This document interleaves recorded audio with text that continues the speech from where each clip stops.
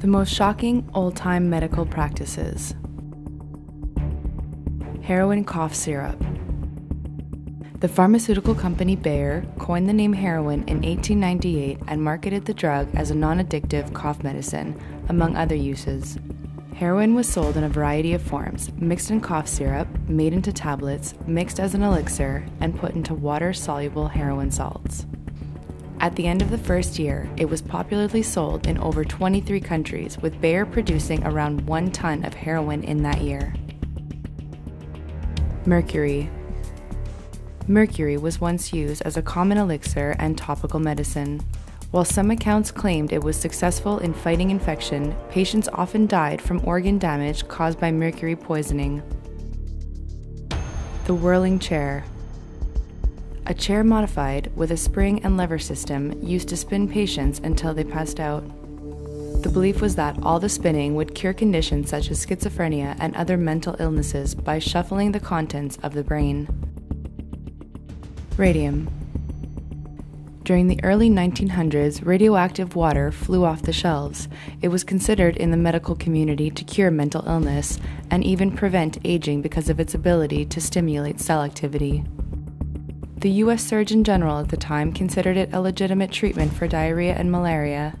Radium began appearing in not only water, but also in chocolates, contraceptives, toothpaste, and suppositories.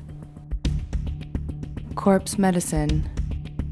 For a couple of centuries, it was considered the norm to use ground-up skull to treat migraine or rubbing human fat on the spot of the muscle for aches. Human organs, fat, bones, blood, and mummified remains were considered magical, and the cannibalistic remedies were used up until the 18th century.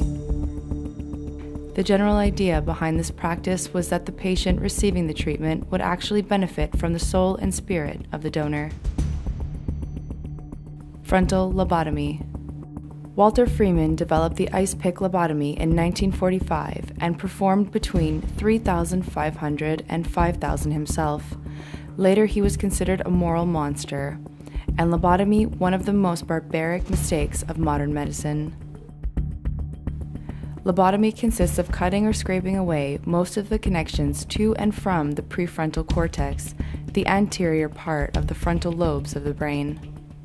While a small percentage of people supposedly got better, for most patients, lobotomy had negative effects on their personality and ability to function on their own. Bloodletting. In the Middle Ages, blood, and excess blood in particular, was often seen as the cause of multiple ailments. Therefore, doctors would remove large quantities of blood from a person's veins in hope that it would cure them. The two main ways of doing this were by leeching or simply cutting a vein. Arsenic. Arsenic may be a well-known poison, but for centuries it was used as a medicine.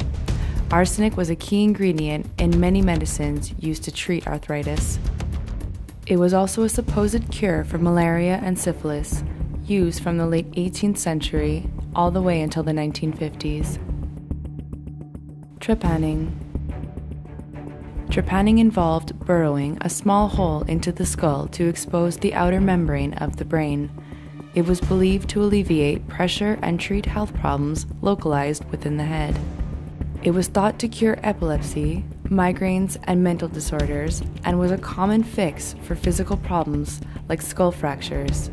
Such exposure of the brain to airborne germs would often be fatal. Stink therapy. In the Middle Ages, the Black Death was thought to be caused by deadly vapors. Doctors were convinced that the key to fighting the disease was the use of therapeutic stink. They urged people to keep goats in the home and to store flatulence in jars. Each time the deadly pestilence appeared in the neighborhood, people were to open the jars and take a whiff.